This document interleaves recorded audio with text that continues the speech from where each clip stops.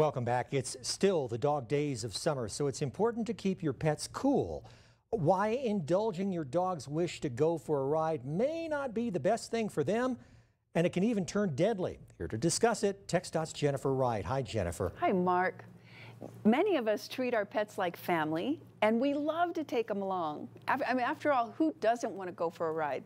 But if you treat your dog like family, do so by putting their safety first. Well, as you know, Jennifer, we have cats, but anytime they get in the car, they think it's a trip to the VET. So let's stick with dogs for our segment today. Will do. The reality is that dogs are not welcomed everywhere, so we're urging the public to carefully plan outings and safeguard your dog from heat stroke. We talk about it all the time with kids, but we don't want people overlooking their furry friends. Well, it does seem our weather is cooling down a little bit, so how hot is too hot? Well, even when it doesn't feel very warm, a car can become as hot as an oven very quickly. Even when it's 70 degrees, a closed-up car can reach an unbearable 116 degrees within the hour. And it can get hot faster than you think. Remember, on a 90-degree day, it takes only 10 minutes for your car to heat up to 109, which can be deadly.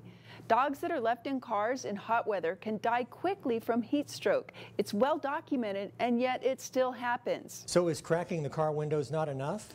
Many people believe it's okay to leave your dog in a car on a warm day if the windows are left open or they're parked in the shade. But the truth is, it's still a very dangerous situation for the dog. So you're saying as long as our warm weather continues, our viewers with pooches should recognize the dangers of leaving their pets in the car, even if it's only for a few minutes and the window's open. That's absolutely right, Mark. The car can quickly become like an oven with our faithful friends trapped inside.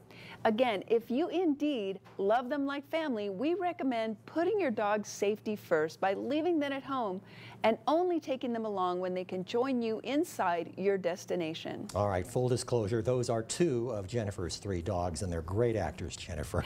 Thank you. All right, let's talk about what you have to look forward to in traffic next week. Well, I have a bit of good news for you. Crews on the I-10 Widening West project have completed the installation of temporary concrete safety barriers along the inside shoulder of the freeway.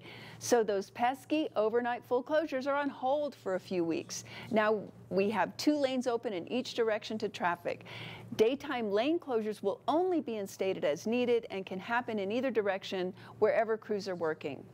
Elsewhere in the metropolis, I-10 Connect has sound wall activity, occasionally closing lanes on I-110 just a day or 2 per week, only during daytime hours. I-10 West will close overnight at Airway Thursday night at August 6th for bridge repair with an easy off and back on detour. Loop 375 will have overnight closures Sunday through Thursday, northbound at Zaragoza to North Loop and southbound at Vista del Sol to North Loop, starting at 9. The rest is per usual. Long-term lane closures all over our job sites, and always be on the lookout for guardrail repair. Stay safe and stay cool. See you next time. All right, Jennifer, thanks so much. Thank you, Mark.